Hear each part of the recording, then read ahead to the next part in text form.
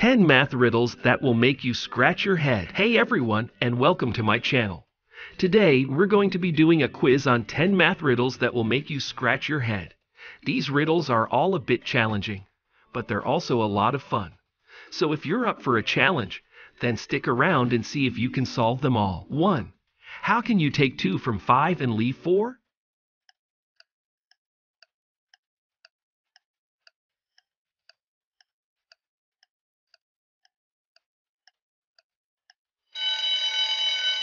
Here is the answer. F-I-V-E. Remove the two letters F and E from 5 and you have IV, which is the Roman numeral for 4. 2.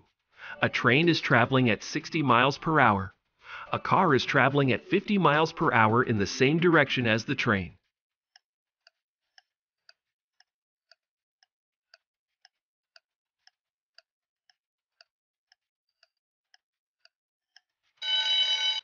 The car will never catch up to the train. This is because the train is always traveling at a faster speed than the car. 3. Lily is a lily pad in a small pond. Lily doubles her size each day. On the 20th day, she covers the whole pond.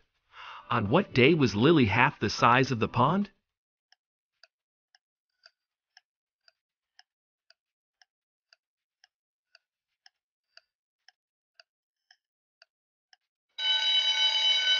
Here is the answer.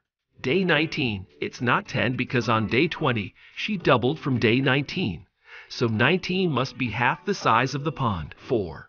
How do you make the number 7 even without addition, subtraction, multiplication, or division?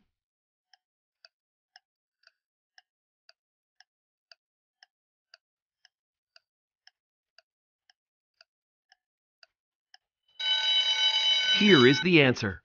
Drop the S. 5. It takes 12 men 12 hours to construct a wall.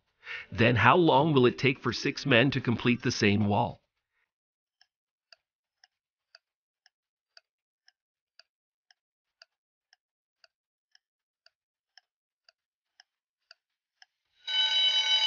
Here is the answer.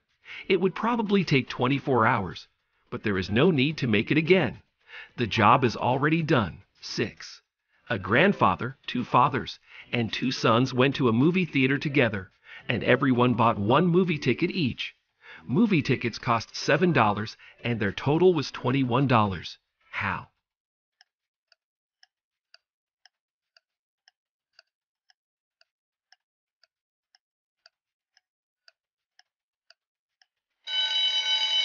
Here is the answer. They purchased 3 tickets. The grandfather is also a father and the father is also a son. 7.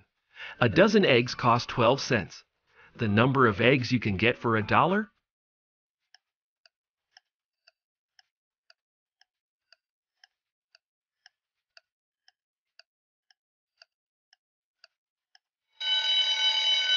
Here is the answer. 1 penny per egg for 100 eggs. 8. How can you write down 8 eighths so that they add up to 1,000?